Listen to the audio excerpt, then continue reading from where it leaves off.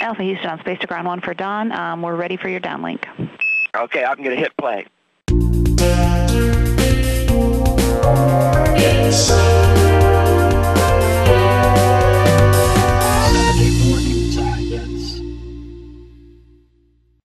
I'm Don Pettit. I was fortunate enough to be science officer on Expedition 6 to the International Space Station.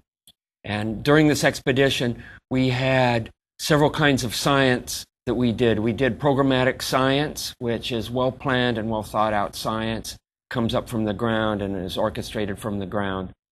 And then we have science of opportunity. And this is science that is done at the discretion of the scientists on board space station.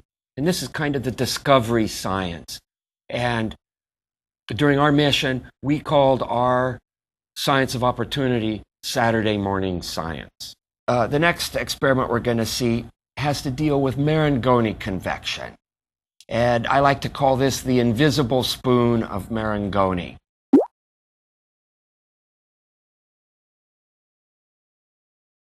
And for this, we take a standard water film and we develop a series of tracer particle patterns in this film.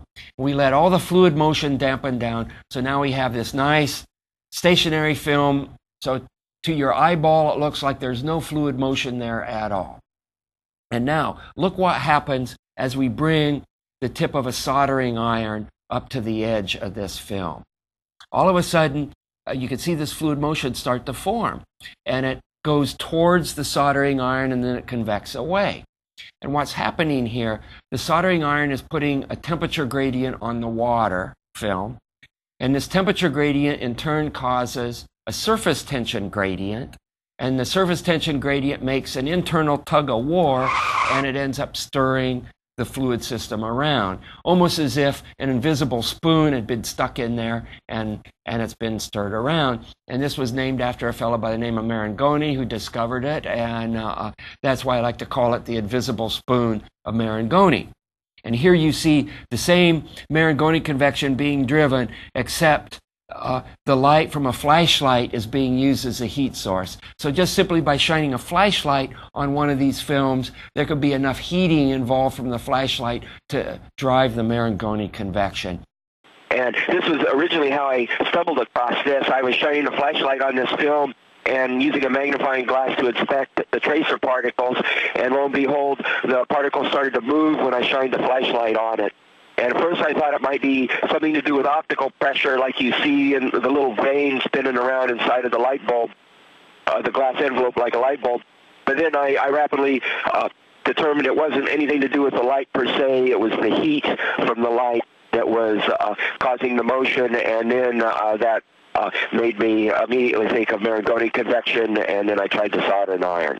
And this brings something to mind that you may be doing an experiment where you're not interested in Marangoni convection, but it's something that you need to understand, because if you want to do, say, a diffusion experiment, and then you turn on the video lights to take pictures of this diffusion experiment, you may be inciting convection in the experiment that you had no intentions of having there in the first place. So you need to understand some of the subtleties of these fluid forces so that you don't instill unwanted artifact into an experiment that you're doing. And something as simple and as naive as shining a flashlight on your system may actually drive unwanted convection. Here is a new film that I made, and I took my little pocket magnifier and stuck it in front of the flashlight to try to concentrate the beam to a smaller spot, and it actually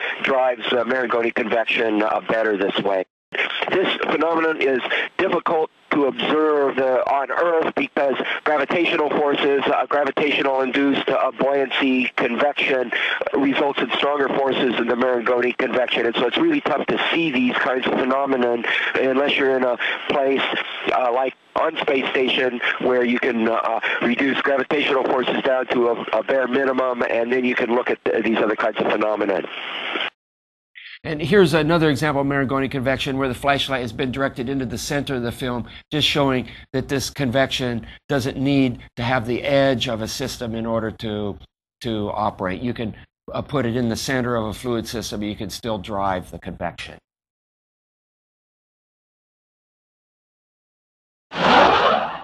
And surface tension happens to be a function of temperature. And so next to the soldering iron, we have a different surface tension than further away from the soldering iron where it's cool. And since you have fluid connected with different surface tensions, that manifests itself as different forces in different locations on the fluid, and it incites flow. And something as simple and as naive as shining a flashlight on your system may actually drive unwanted convection. And Houston Alpha, that's it for our Saturday morning science.